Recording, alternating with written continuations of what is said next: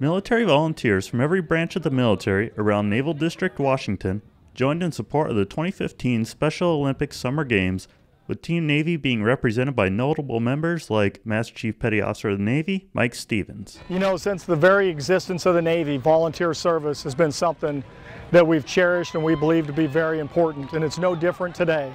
So we're very, very pleased and happy to be here and be a part of this Special Olympics event. Team Navy finished the day with smiles and a second-place medal in the 4x100-meter relay. Showing support was not the only reason the MCPON volunteered, but also for very personal reasons as well.